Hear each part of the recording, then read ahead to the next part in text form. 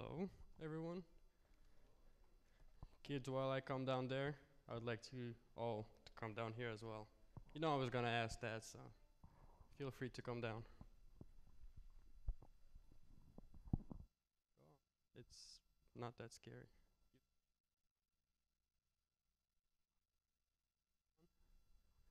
Go ahead. It's okay. Huh? Kids, yes, all kids. Any size, age, big, tall, everybody. Don't worry. Nothing scary. Well, all right. If anybody wants to sit here, that's fine as well. Братья, можно попросить вас свет немножко сделать так, чтобы можно было презентацию видеть? Вот, супер.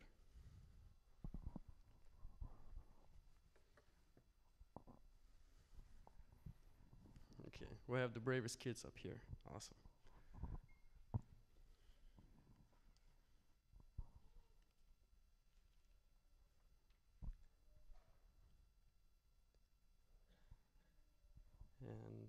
And we'll get the PowerPoint, hopefully. There we are. Okay. So, do you guys know what a word series means? Серия.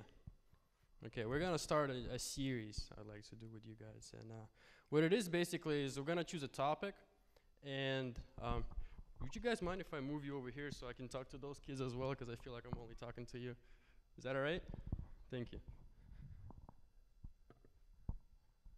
Yeah, just like right there, that'll be awesome. Yeah, because I feel like these kids are left out, and I don't want them to be feeling like that. All right, so we're gonna start a series, and I'm gonna tell you guys the topic that I chose for this series, and then every time that we meet, we're gonna break down that topic one bit by bit. And to start the topic off, I'm gonna start off with the story of David. You guys know who David was, right? He was the shepherd in the Bible, and the first time he was mentioned, he was a very young kid, which some say he was about 16 years old. He was a shepherd. He was taking care of his father's flock, the sheep, and we all know how brave he was, right? I mean, the Bible tells us how there are times the bear or the lion comes out and snatches one of the sheep. You know, he will leave the flock. There you are. Awesome. He would leave the rest of the sheep and go after the bear or the lion, and he will rip the sheep out of their claws. And if the lion would go up against David, you know, he would take him down, you know, the bear or a lion, and you know, he will end up killing him. So he was a very brave, strong, young man, right? But there's one story that we all know about, right? And that's the story of David and Goliath.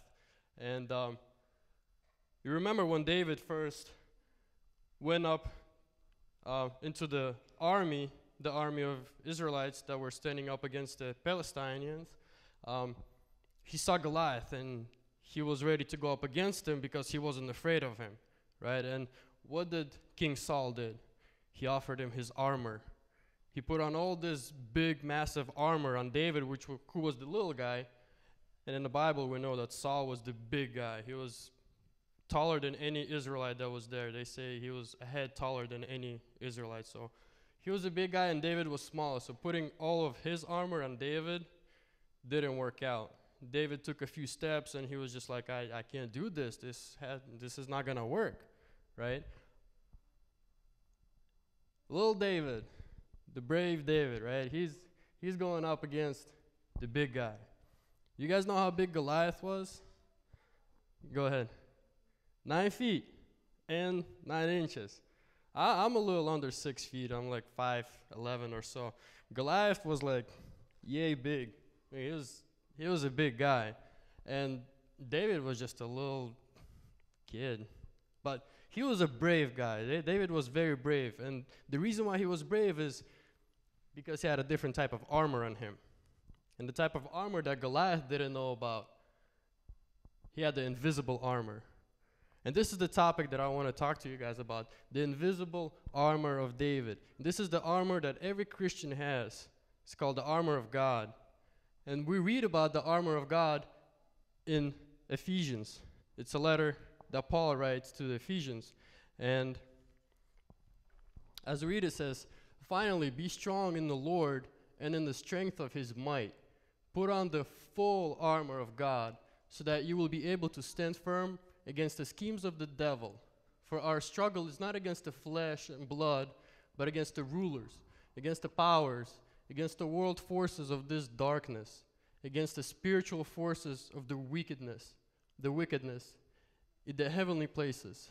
Therefore, take up the full armor of God, so that you will be able to resist in the evil day, and having done everything, to stand firm. Stand firm, therefore, having girded your loins with the truth, and having put on the breastplate of righteousness, and having shod your feet with the preparation of the gospel of peace. In addition to all, take up the shield of faith, with which you will be able to extinguish all the flaming arrows of the evil one. And take the helmet of salvation and the sword of the Spirit, which is the word of God." Now, you see, there's a lot to this armor, right? There's the belt of truth.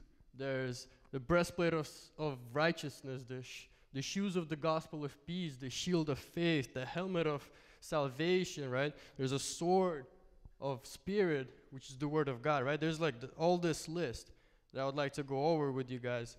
And before we get into that next time, why do we need all this armor? It's a very good question, right? Well, if we go back, it says right on the bottom, to extinguish all the flaming arrows of the evil one. So there's a force that every Christian is up against in the world. And that force is the evil force of Satan, right? Now, in order to stand up against Satan, we have to have this armor of God. You can't just stand up against Satan with kind of like what Saul did, put on his armor and try to go up against Goliath. It's not going to work. We have to have the armor of God. And that's what I want to talk to you guys about with this series. And next time when we get together, we're going to talk about the truth of the belt truth. What is it? Why do we need it? What does it do for us? And I hope next time you guys come along as well. And how many of you have friends that are not here today? You have. Awesome. Next time when you guys come, invite them over as well. It's going to be very interesting. All right? Thank you very much.